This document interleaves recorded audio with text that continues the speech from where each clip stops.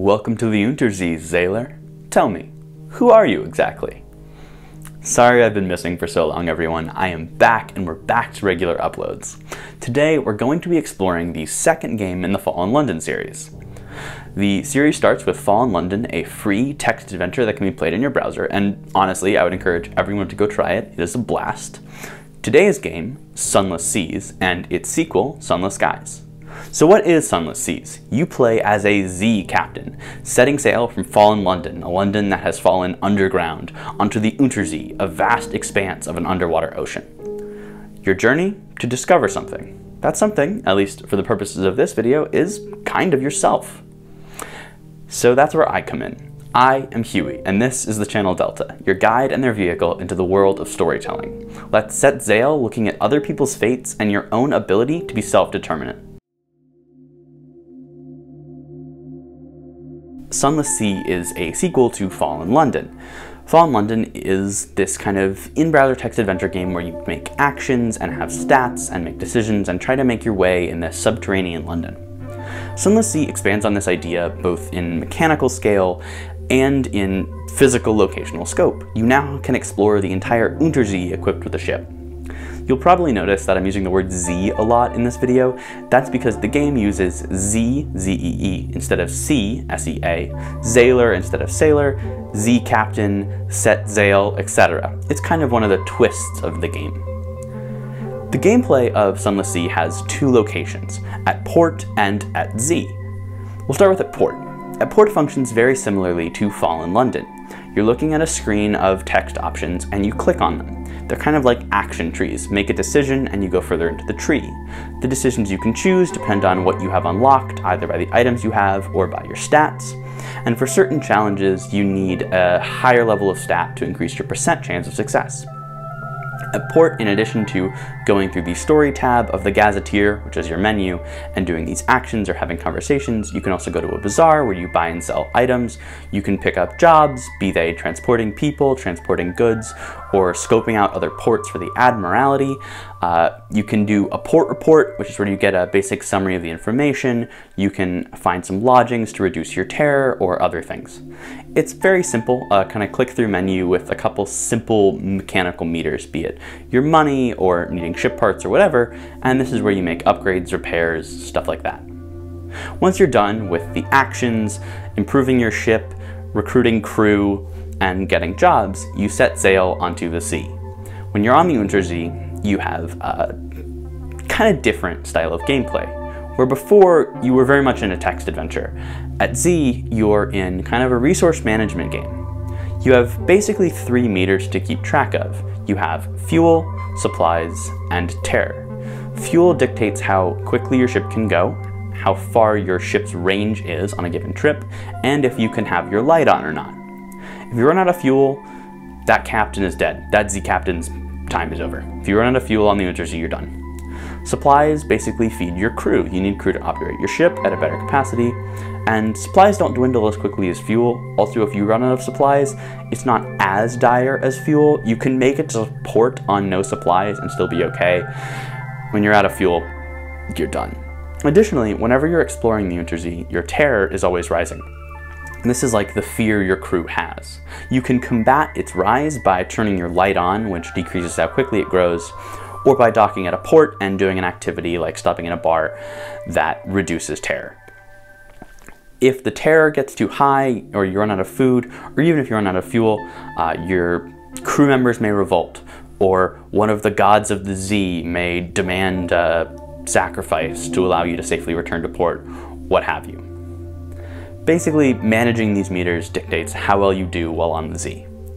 Additionally, you steer your boat, which is pretty simple. It's literally just the WASD keys, and you can get in fights, which is just one click of the mouse. Mechanically, Sunless Sea is incredibly simple. All you do in ports is click through menus, making text options, and at Z, you're just sailing and occasionally fighting and maybe experiencing random encounters, which play out like an action table. So on the surface, it should be a very easy game. And while it's easy to play, it's difficult to succeed in because the environment is harsh and unforgiving. It's hard to make money. The locations for jobs may be too far away for you to reach with your current ship, but you need the money from those jobs to get a better ship, etc. So it's very much this kind of struggle to survive in this unterzee economy. But how does that tie into the characters of the story? Especially, how does that tie into the NPCs and your player character? Most of Sunless Sea's stories are driven by the NPCs, or the officers. Occasionally also people in the ports you meet. When you recruit officers to your ship and you have 6 roles to fill, the officers can be spoken to and you can have conversations with them. Maybe you'll sacrifice a supply to take them to dinner, or they and you can work on skinning one of the strange catches you get from fighting some of the sea animals. Regardless, as you do, you unlock each officer's unique quest. These quest lines are the stories that are contained within the world of Sunless Sea. Something interesting about both Fallen London and Sunless Sea is that in a menu, when you're looking at the actions you can take, you see all the options, even if you can't perform them. So an option, instead of saying do or go, will say locked. When an option is locked, you can even see the requirements you need. Whether you're short on money, you have too high or too low of a stat, if you haven't completed another objective. What this does is when you have a conversation with an officer or someone who has a quest line, you can often see the decision that is the final one. You can see the ending to their quest tree. This is very strange from a gameplay perspective. Obviously your character can't see that because you can't choose the option, but you as a player are able to effectively see the fate of that character if you move through uninterrupted. As long as you let them complete their quest line, they always end at that point. In a way, your officers, the other NPCs that you pick up in town, etc., have a fated end. Their stories are passive. They're on a railroad track. Now you as the player can dictate how quickly or slowly they move along that track, and how many stops at other ports you make before their story continues, but they only have one track. There's not an option to divert them to another one. Lots of games do this, but it's pretty blatant here, and it really touches on NPCs as a stagnant, riding character. The only thing that stops them from reaching their goal is if you, as a Z captain, lead your ship to destruction and doom. You could die out on the unterzee, and if you do, their fates are forever sealed. They don't get to see the completion of that arc. By showing you this, you know that they have one life path. And no matter what Z captain you choose, they always will. The same NPC, the surgeon, always has the same arc. The navigator always has the same arc. They all have the same arc for their character. It doesn't randomize the arcs each time you do it. They're the same. They have a fate. It's set in stone. It's interesting because this is actually not true of you. The Z captain you play is not part of this passive story cycle.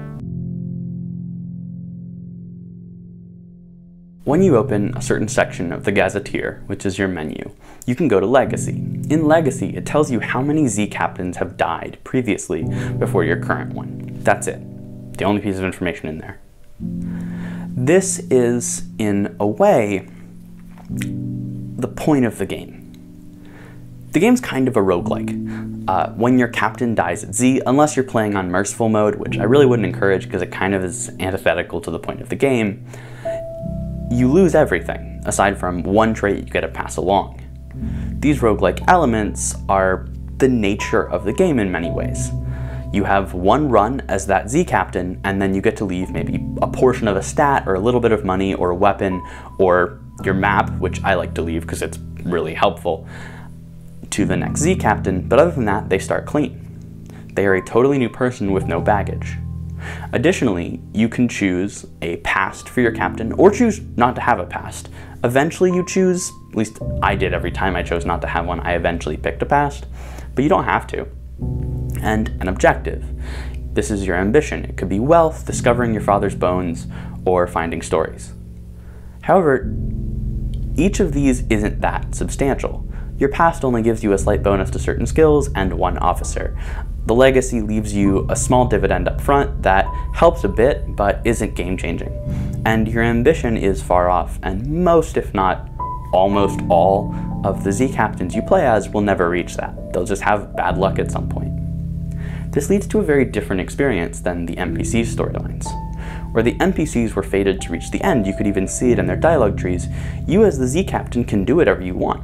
One time you can be aggressive, go hunting for things. Other times you can do a lot of trade routes.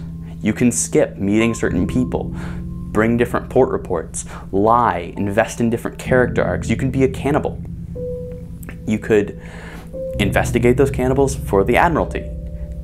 You could bring around Mr. Sachs, the evil version of Santa Claus. That one's obviously the holiday-themed silly one, but each of these presents a different kind of option. The Z Captain has no set arc. In fact, you don't even have to achieve your ambition. You can retire in kind of a draw format if you get enough echoes, the money of the society. If you get enough, you can buy like a moderately sized house and retire there. It doesn't achieve your objective, but you also don't die at sea. Basically, the game is saying that you have total ability to decide your own story. There is no fate, and you know that because no two Z Captains have the same experience as they reach their death. You carry their legacy because you have a different arc. If it was the same pattern, you wouldn't keep playing. The basic premise has to be that each is unique, and in doing so, it changes how you approach the game. That's what makes the Unterzee so interesting of a place to explore. Each captain is a new member on their own roguelike journey, and therefore their experience of the game, how they interact with it, and how they tell their stories is fundamentally different. It touches back on the very first video I made for this channel, Active Narratives. To be a Z Captain is, by its very nature, active. You literally choose every action that Z Captain makes, and you can choose different ones every time, and pretty drastic ones too. The order does matter. Depending on certain things you do, you lose access to other islands or other ports, so you have to choose carefully. And as you move around, your Z Captain evolves as a person. So we're left with these two worlds. This strong idea of fate on one hand for the NPCs that you work with, and this very big legacy of choice for the Unterzee Captain on the other. Games will never really be able to flesh out NPCs to the point that they have the same depth of story as a player. That's really hard to do. Some games try to give their NPCs broader storylines. Fallout New Vegas specifically, has lots of branching options for the NPCs and different outcomes, but they'll never be as complete as the player. Sunless Sea is a pretty straightforward example of this. You can specifically see, even though you can't access it, the exact ending for an NPC. The same is not true of your captain. You never know where you'll run out of fuel. You never know where you'll lose your supplies. You'll never know where you'll lose this or that, or where you'll end, or if you'll win. You're left with this dichotomy, but the important distinction is that even for the passive characters, even for the NPCs on the ship with you, you determine if they reach that fate. You are the one active element in their otherwise passive storylines. Similarly for you, the Z Captain you play as has a completely active narrative. This is unique to games. At the end of the day, no other media lets you so clearly dictate the life and times of the person you're portraying or its protagonist. We don't get to choose what Frodo does in Lord of the Rings. Now, of course, we could play a Lord of the Rings video game, but you know what I mean. Lord of the Rings is excellent. There's not a competition between types of media, but Sunless Sea is a good reminder of what I started this channel about. The idea that the stories we tell through video games are unique in their opportunity to let us define them. Sure, there are parameters for the game, but this is basically the clearest divide in this idea I've seen. The NPCs have really simple, clear quest decisions. You can see them, no matter what point of the quest you're at. And the Z Captain is completely free. So that's the beauty of an active narrative. The ability for us, the player, to step into the shoes of a character and portray them and navigate this world in a meaningful way. So thanks for watching. I thought this would be a good return to form to discuss active narratives again. This is basically the fundamental argument, if you want to call it the thesis of my channel. And as I get back into making videos, sorry I missed so many, I wanted to get one that really summarized this point, maybe a little bit more efficiently and better in presentation style than I did the first time. If you enjoyed this video, I am again doing my best to make videos every Wednesday that are like this, so please stick around. Go ahead, subscribe, like this video, watch my other main features, and I will see you next Wednesday. Thank you all so much.